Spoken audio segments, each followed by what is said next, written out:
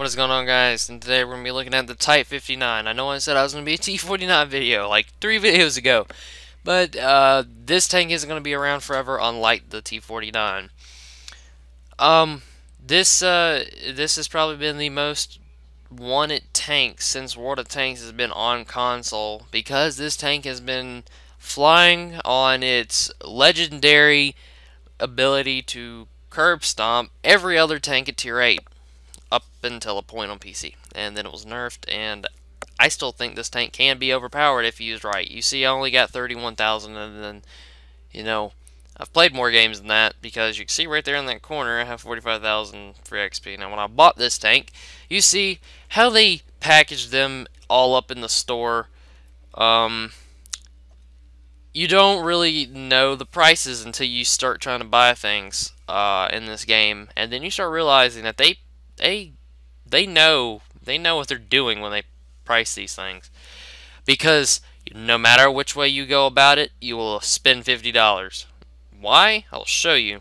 So the Type 59, if you just want that tank, is going to be $78.50. Oh, Grizzly, you don't got to spend $50 for that. No, you don't. 6,500 is 30 plus 1250 is going to give you right at the shiny price of 7,750 gold. How much does the tank cost? 700 or 7,850. So you're gonna have to spend over $40. But they're gonna be like, well, man, why am I gonna spend that when I can just buy 50? What did I just say? What did I just say? Not that I'm complaining, because this is one of the cheaper Tier 8 premium tanks, and I totally agree with the fact that this is worth it. This tank is absolutely worth it. Should you get it? Yes, you should get it. But, I mean, honestly, you don't, sorry if you can hear things moving. You don't really have to spend $50 for it unless you want to. I did, and I bought this one. See, they have probably the best deals with these tanks, honestly. Like, it is worth spending the $50 on it. I'm just making fun of how they packaged it, because you have to spend $50 to get it, and they have 3 different versions of the tank. Alright, so with the 7850, of course, you just get the tank. Type 59 loaded, you get the medium tank, or medium caliber tank gun rammer, which makes the tank shoot faster. 1 garage slot, 1,000,000 silver, and 7 days of premium. Worth getting. If you spend 11,500, you're going to get the tank completely decked out with the best things you can get for it, which would be medium caliber tank gun rammer and vertical stabilizer and improved ventilation, which a gun lane drive would also work for this tank. 2,000,000 silver and 7 days of premium. 2,000,000 silver really helps, honestly. I like how they done that. Now let's get into the actual tank. Stop making fun of Wargaming or the way they price things. Alright, so with this, they have... I hit the wrong button, but we're going to go on the screen anyways. On the front of the tank, it's 100 millimeters, 80 on the sides, 45 on the rear. As you may know, you need to drive this tank in reverse all the time, because 45 millimeters is infinitely better than the 100 millimeters as on the front. I'm lying. Don't do that. If you do, I hope you die. I hope you get killed by whatever tank is shooting at you, because you don't take me seriously half the time.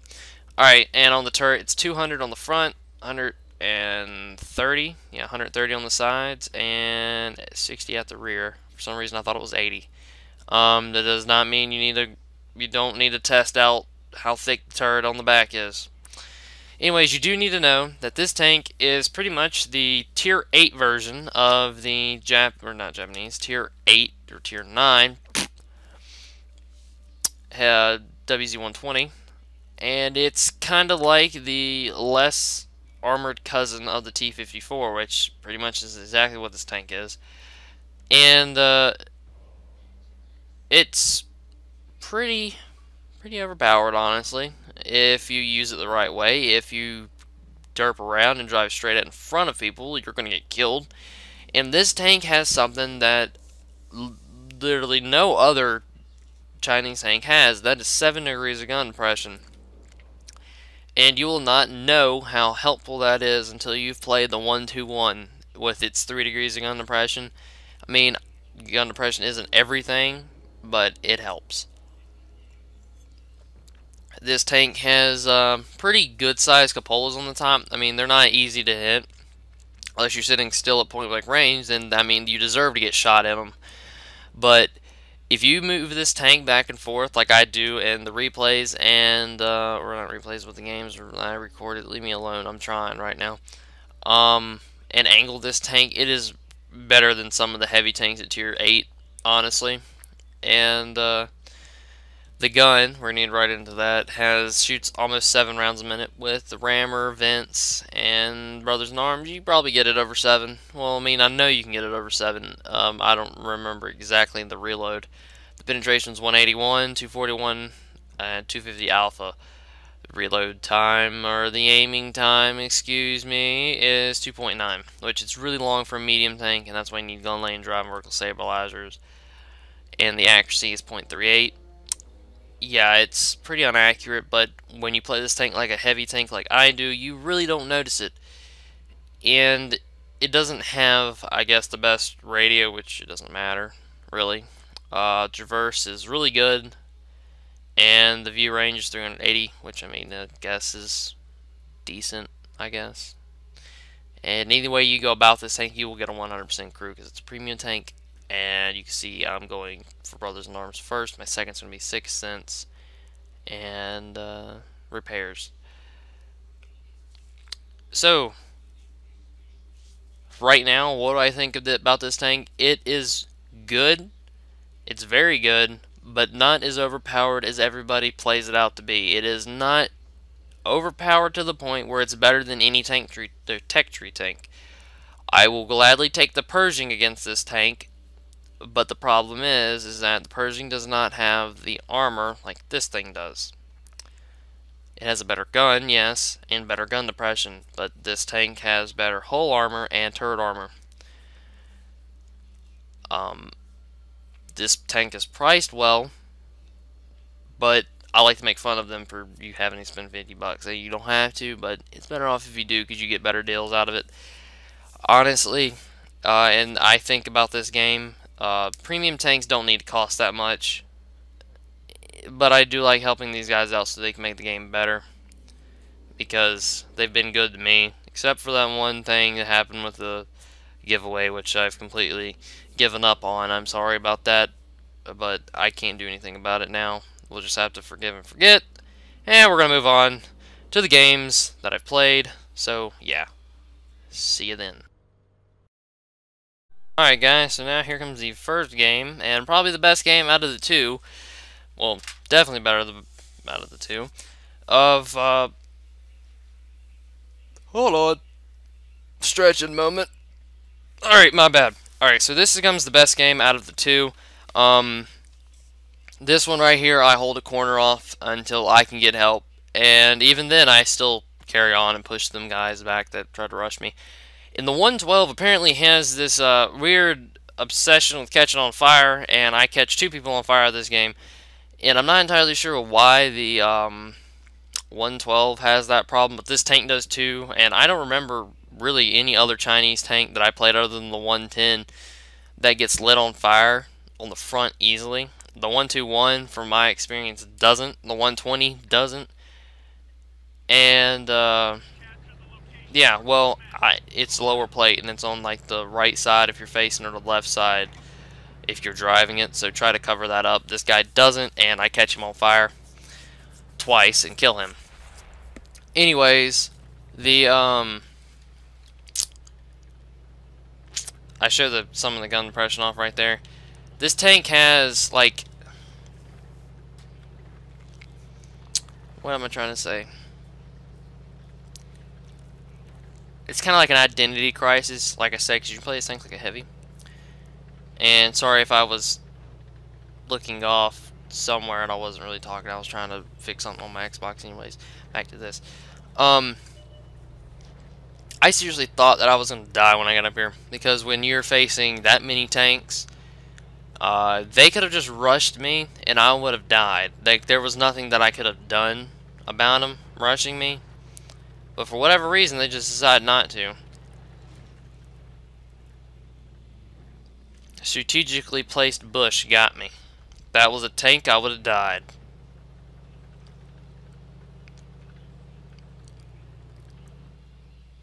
I make $248,000 this game, I'm pretty sure, and it's only because the only reason I made $248,000 was because of the operation, but I would have made like $150,000 if I didn't have it.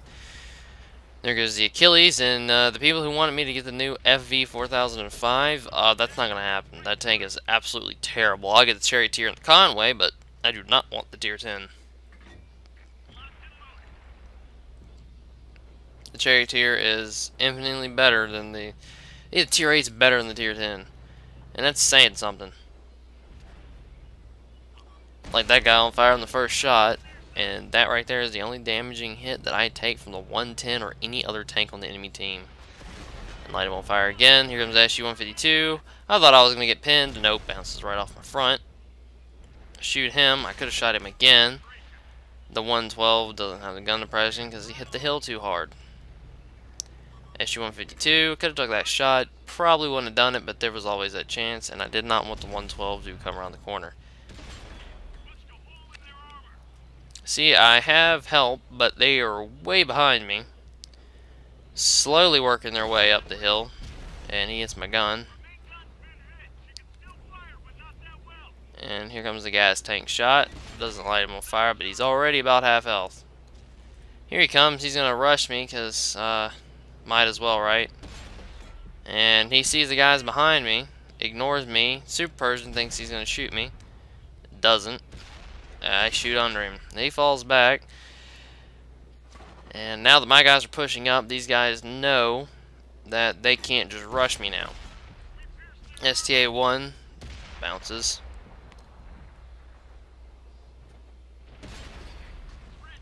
And see, I keep wiggling. They keep trying to hit the cupolas and they don't. And I tried to hit the drive wheel, but he kept backing up, and I didn't aim far enough back, and it hit his space armor. Now the 112's up here with me. Miss.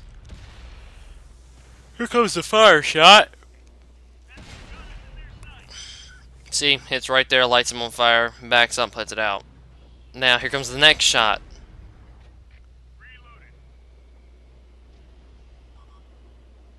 Light him on fire again.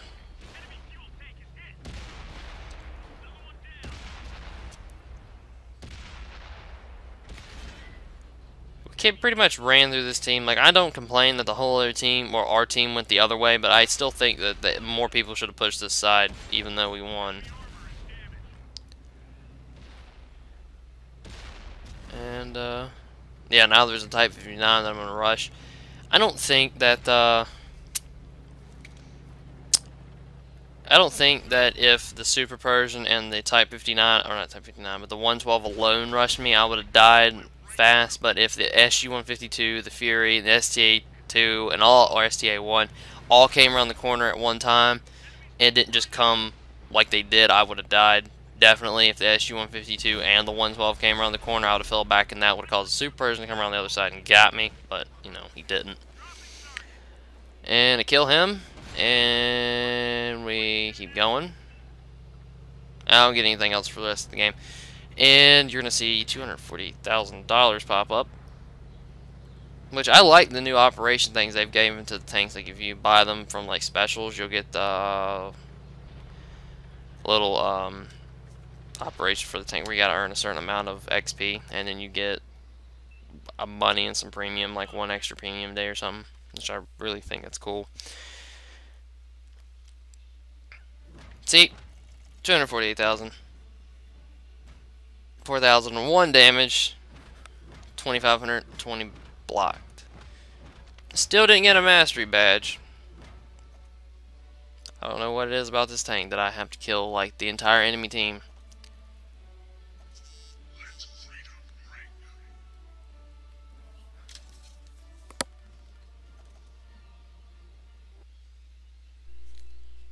Alright, so here's the next game on Northwest. And sorry for yawning. I had a lot of energy before I made this video. And it's only 9 in the morning. You're going to see 3 Type 59s push through an entire flank versus 2 or 3 Type 59s at FCM50T. And I died this game, but after that game just now, this is the second game right after that game on Airfield, and I got this covert op where it gave me these little emblems, and it gave me 1 year service, and I'm sitting there, I'm like, I've played this game since it came out, and even in the beta, and you're only saying I played for 1 year, what? But it gave me 7 days of premium, so this is the 11th, and tomorrow is the anniversary for World of Tanks for a lot of years, I guess, on console. And I can't remember completely how old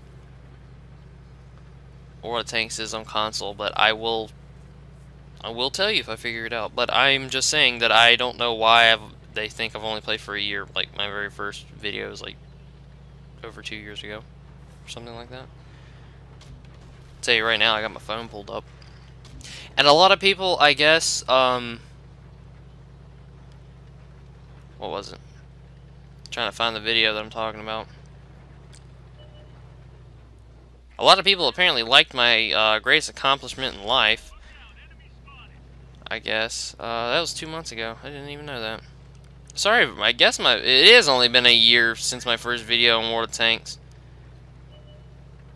I didn't know that. I thought I had a game that was 2 years ago. Well, anyways, I've been playing this game since it came out, even in the beta, like I said. And, kind of excited to see what we're going to get tomorrow. I mean, probably going to be some... Maybe it's not going to be some poopy medium or little light tank. That's tier 2.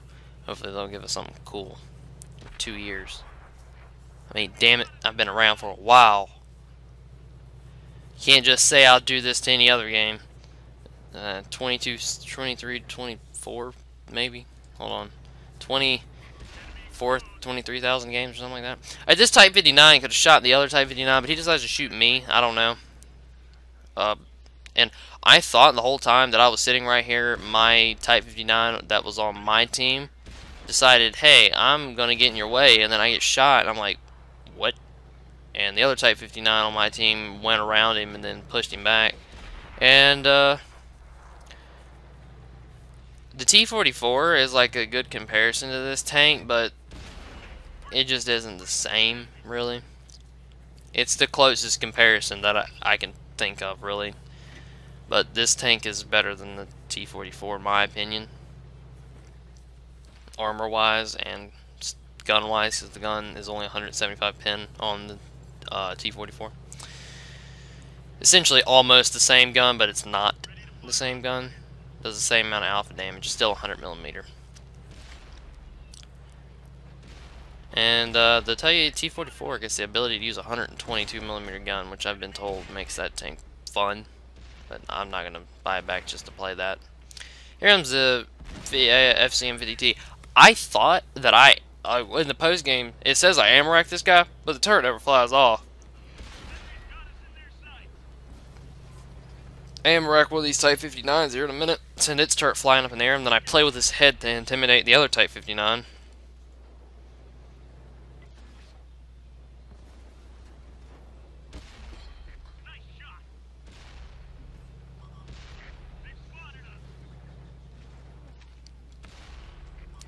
They fall back and we push up.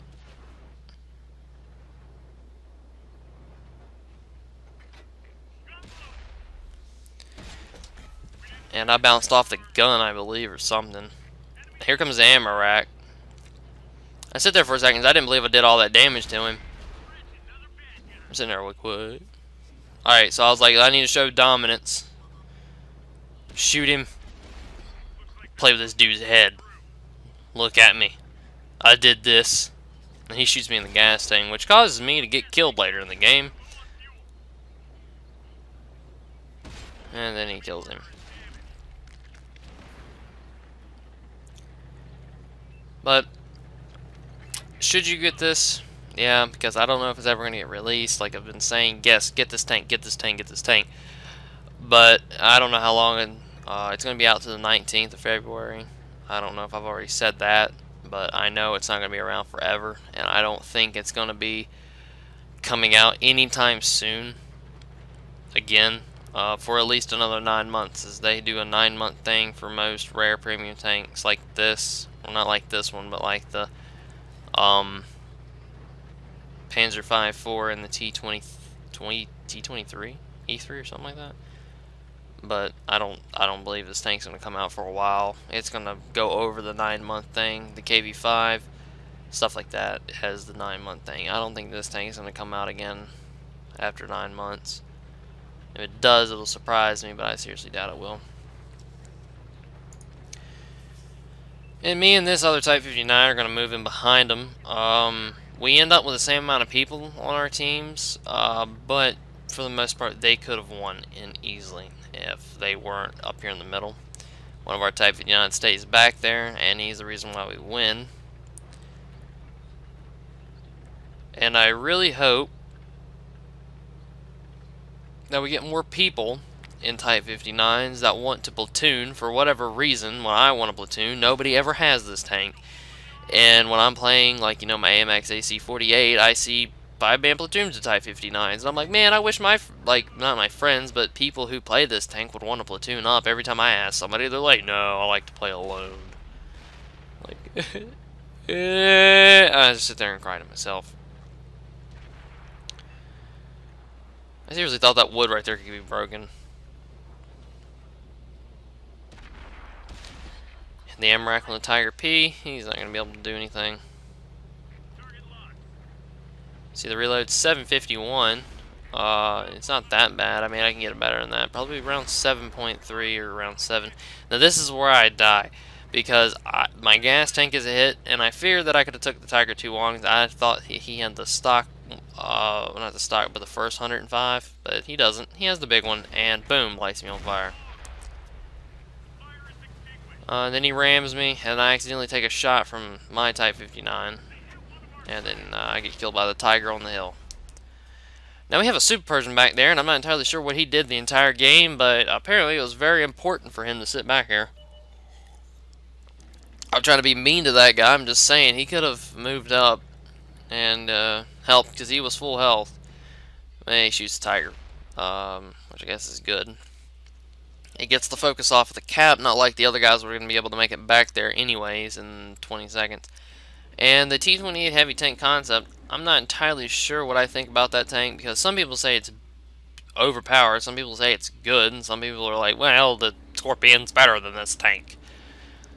Yeah, I agree with that. I think the Scorpion is way better than this, but this tank just seems like it's got a little bit something extra, and I'm not entirely sure what it is.